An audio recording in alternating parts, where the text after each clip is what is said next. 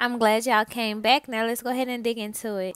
All right, so these are chicken thighs, and what I'm actually doing is removing the skin from them. This is an optional step. It's highly recommended to get it removed. You do not have to be a pro with it. Just make sure you get it all removed. I didn't go to culinary school, y'all, so I'm just doing what I know best. And I know y'all see my gloves. This is a new add-on as well. There's a lot of stuff that I'm about to start changing, so just be on the lookout for the glow up. All right, so now let's dig into the seasoning. So that mixture, I just put on those bad boys. That would be paprika, onion powder, garlic powder, salt, pepper, Italian seasoning. I did clean the chicken first.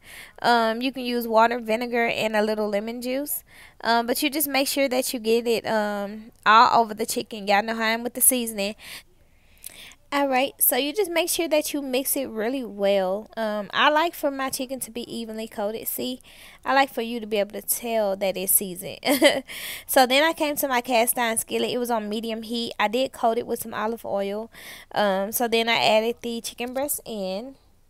I'm going to let y'all hear that sizzle too.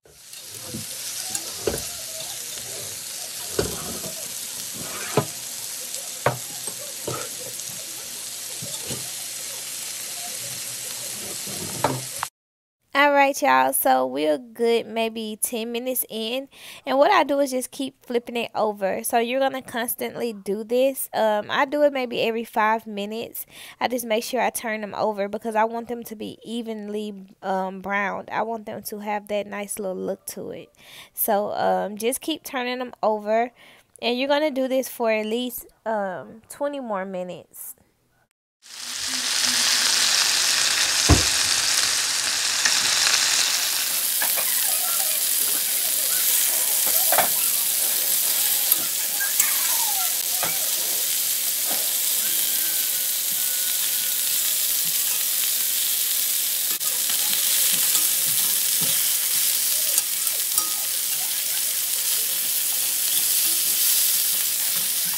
All right, so y'all see that baby right there?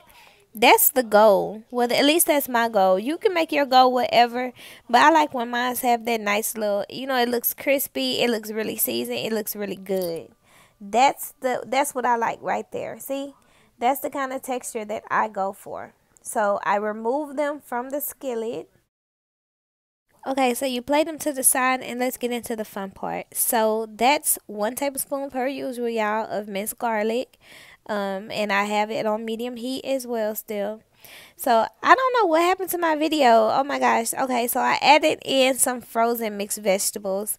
Sometimes I go the lazy way, sometimes I go the fresh way. It's all the same.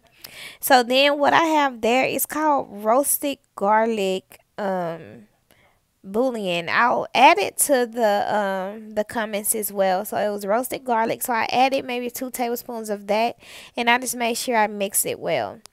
So then what I'm going to do is I'm going to add some heavy whipping cream. That's about 1 cup, 1.5 cups.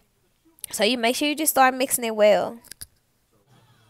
Alright, so then you'll start seeing your color come in pretty quick, which is a good thing. You don't have to let this get thick or anything because once you add in your chicken thighs, it's all going to do the work itself. So you make sure you just mix it good. Also, the mixed vegetables was an add-on. Any other time I've made this dish, I did not add any vegetables to it. So this is another one of those things that you can choose to do or not to do. But I mean, I'm not gonna lie, when I had it this way, I will not add vegetables again. The vegetables will be here to stay. All right, so I did add another tablespoon of the bouillon. Like I said, y'all also have to bear with me too because when I'm cooking and I'm recording the videos, I'm making it off the top of my head. I'm not going off a recipe. So sometimes you will see me go back and add more seasoning. You will see me go back and add more milk, more cheese, or etc. But just bear with me because I'm in here just whipping in the kitchen, not following off nothing. Just going for what I know. Alright, so this is the color that you want it to be. I did come a little closer for you. So this is the look that you're going for. And you do not have to have a lot of sauce because like I said, it's going to go a long way. So then what you're going to start doing is adding your cooked chicken thighs back to the pot. You can do this one or two ways. You can actually kind of move the juice out of the way and then add the chicken, then add the juice back. It's up to you. This is just the way that I do it. I was using a spatula, like I said. I was just in there doing something. So, yeah, you can do it whatever way is more convenient for you. But this is just the way that I decided to do it. So you just make sure that you get it all covered evenly, okay? So y'all already know how I roll. Let me go ahead and kill y'all with some visuals. But this is visuals of them still in the pot. Man, when I tell y'all this dish is so delicious. I cannot wait for y'all to try it and let me know how y'all feel about it. But let me shut up and let y'all look at it for yourself.